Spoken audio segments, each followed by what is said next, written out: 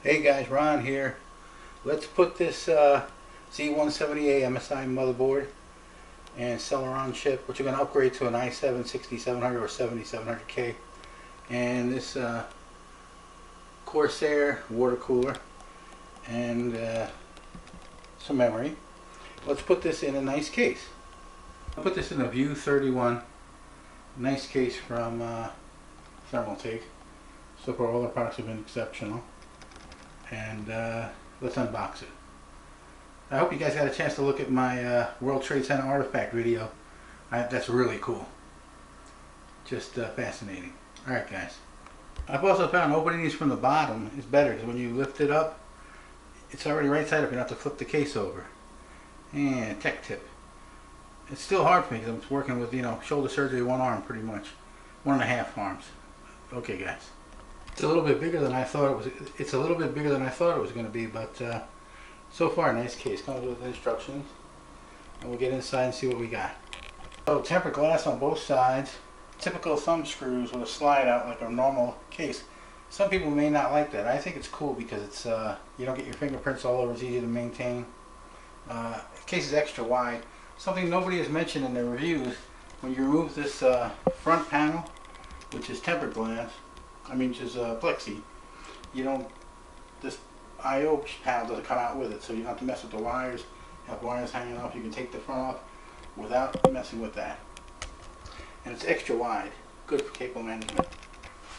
This is included with, I think, 3 140 fans, 140 millimeter. And it's got very tall feet on the bottom, which gives it nice clearance. It's got a vertical GPU mount. Not the riser cable is not included. But that's no problem. Alright guys. And this case is way bigger than I thought it was going to be. It's funny. I didn't check the measurements. I just liked the layout, so I went with it. And it's a very thick piece of tempered glass. What's also interesting is when you have thumb screws on the side like a normal one. Sorry about the shaking, too much coffee. It doesn't fall out. Like some tempered glass, you take the screws out and it just drops. So vertical GPU mount. Regular hard drive mounts, plenty of room to work. No basement for power supply, which is kind of cool in a way. Alright guys, so try and get the system in here. And it comes with only two to 140 millimeters. I thought it came with 3.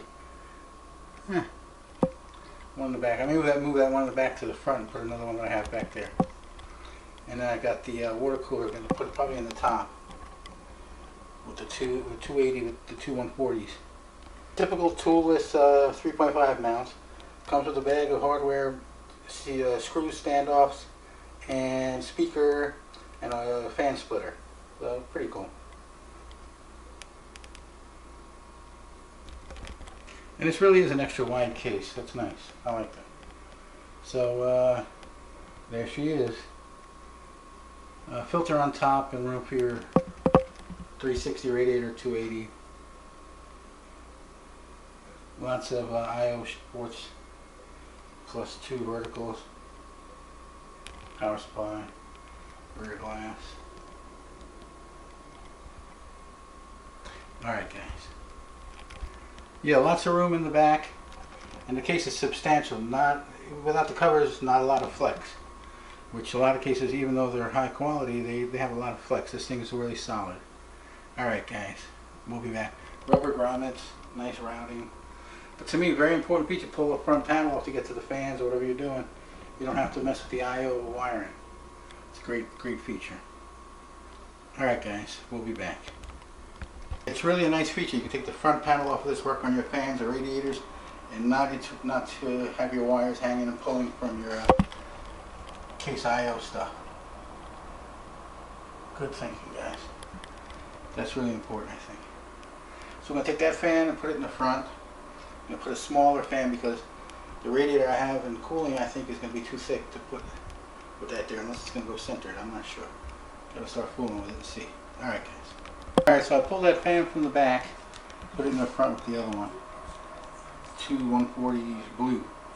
I got a white ring fan in there, Thermaltake, I can put in the back. And I can figure out where the water cooler and other stuff's going to go. I usually don't show you guys me just installing it because it's boring. Because I'm using 1.5 hands, it's kind of looks weird, but I get it done. So here's where we are so far. Got the I/O shield in, trying to lay the motherboard in, trying to figure out how I'm going to orient this cooling setup. So that's what we're doing. I may take out this cage, drive cage, and leave it on the side as opposed to the top. I was thinking of the top, but now I'm not sure. And if you take the drive cage out, you can mount these toolless frames on the rear of the case. So there's pretty good thinking there. But on the top, I think it's going to be too close for the hoses to run comfortably without getting kinked up. Alright guys, we'll be back. Maybe. Hey guys, so I had to go with the cooler up in the top. I tried to go over here and took out the drive bays, but it wouldn't work right. It was too tight for the hoses. So I got her in the top, and I'll put the drive bay back so it won't feel so empty here. Put the drives in there, and then add some SSDs up there and some other good stuff. And that's what we got so far. I/O shield is in, most important.